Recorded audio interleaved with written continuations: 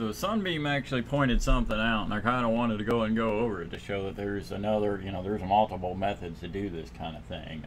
Obviously, this won't necessarily work on every anti-cheat, because some of them will have more in-depth methods of dealing with trying to detect cheat engine and that kind of thing, or even a debugger. But in this case, it's just looking for cheat engine, so all we've got to do is stop that thread from being launched or make it return quickly. But since, say if we didn't know it was using get proc address, the other thing we could know is it does display that message box that actually shows the prompt saying that the game is not compatible with cheat engine. So we could actually use that knowledge to find that thread. So let me switch to this display here. So I've got the game up and running. Again, we really do want to make sure we make up some backups here.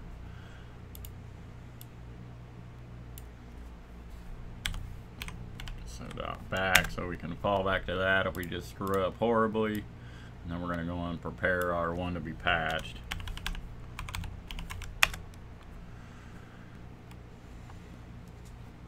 So basically from here it'll be much the same. We'll go ahead and launch x64 debugger here. And make sure you do launch the 64-bit version. And we'll go ahead and attach to the process. Load up, it'll end up pausing down here, and we just once again just want to keep hitting run past exceptions until we get it fully running again. You may even want to give it a little bit and make sure it doesn't hit another point where it's going to need to pause for a second, because there are quite a few different things you're going to have to step past.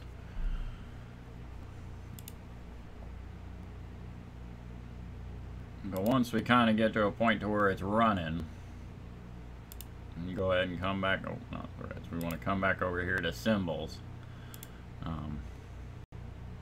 Make sure we're inside the MK11.exe module.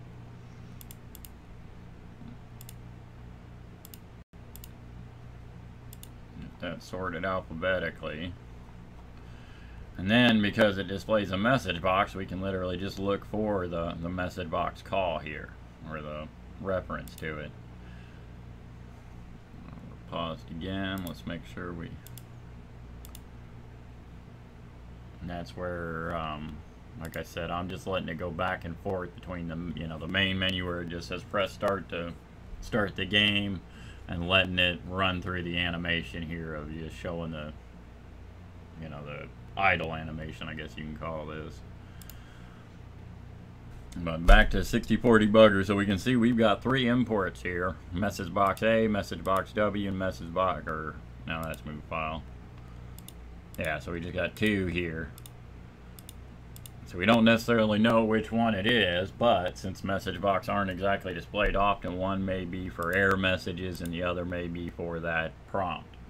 But since we're hopefully not going to get an error message here, what we'll do is we can go ahead and just set a breakpoint on both of these real quick.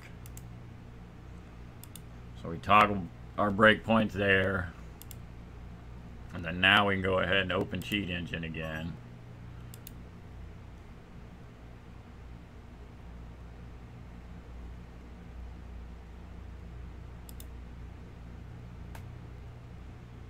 Oh, I think I already had that up.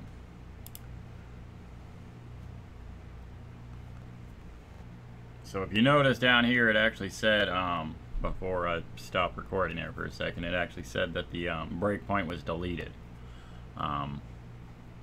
Basically, it was because I'd already gone through just to make sure it worked. I knew it kind of would, but I still just wanted to go through it before recording.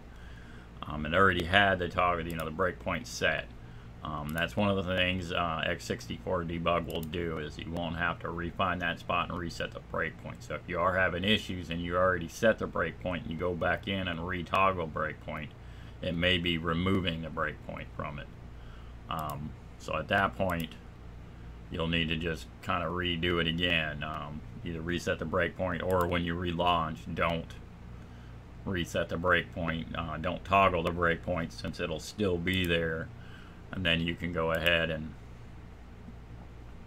find that spot, because it will, you know, pause on that breakpoint or break on it.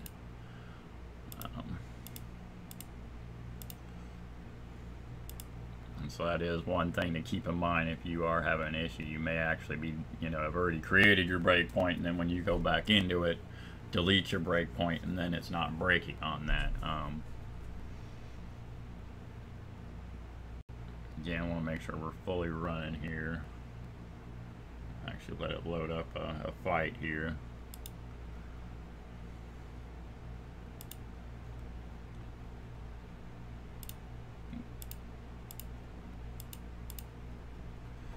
So it looks like we're fully running.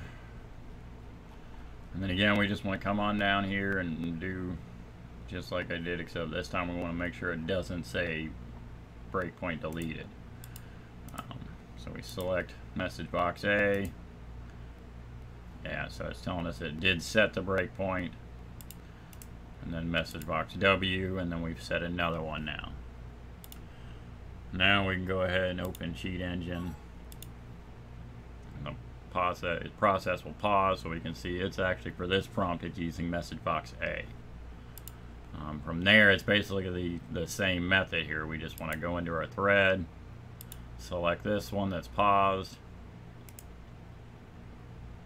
and then go to thread entry. And if you watch the other video, you can see we're kind of at the exact same point we were at before.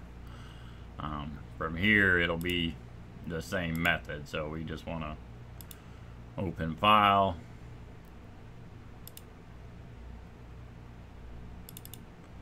actually navigate to where the exe is here. Oh, not assets, we want binaries, retail, and then go ahead and open that patched exe. It is 64-bit,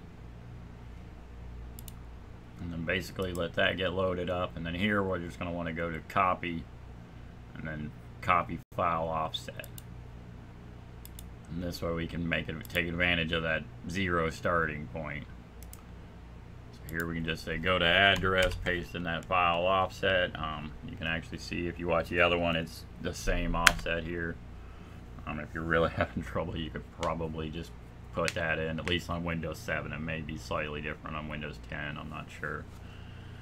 But again, here we can see we're kind of in the same code block as the other one, or as the X6040 debugger here. So here we just want to patch this part of the exe, just like we did before. Just go ahead and tell it return, hit yes here, so we can just put some no ops in there. I don't think they're really needed, but it'll make sure that nothing gets confused. And then from here we can just go ahead and save file and save it as that patched exe. And then now doing it this method, because we don't pause it before get proc address, if we just kill this thread, this won't work. This is when you really do need to patch the exe to make it work right.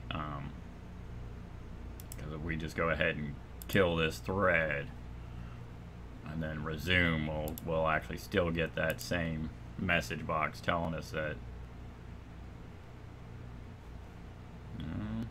maybe not.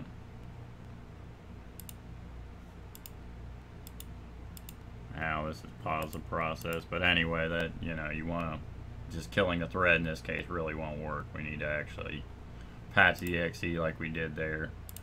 But so at this point we can go ahead and close that out. We really don't need it. We can close Cheat Engine out. And then again, we just want to move some stuff around here. Let's rename that to original. And copy our patched exe so we can keep a backup of it.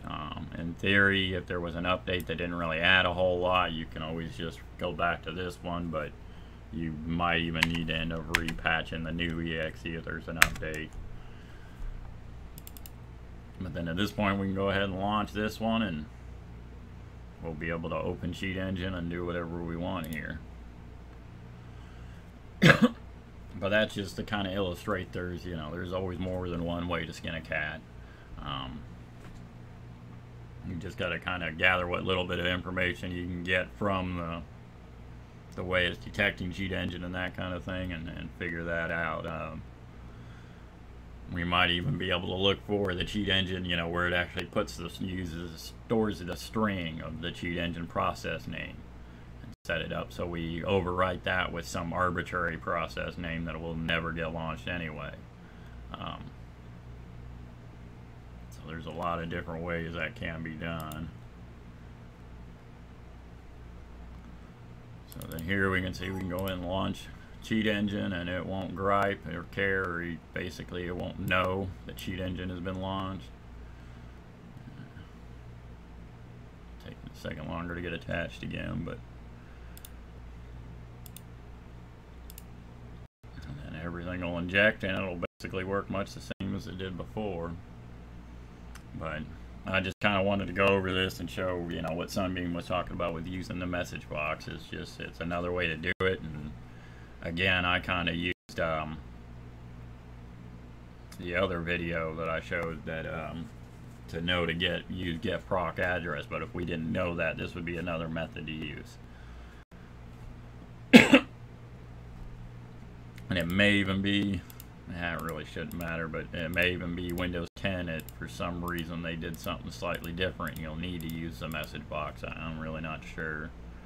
Thinking most of the issues people were having, that it's just not stepping through it enough, not getting it to run fully before it hits any breakpoints. But that's pretty much it for this video. Hope it's helpful, and have a good one.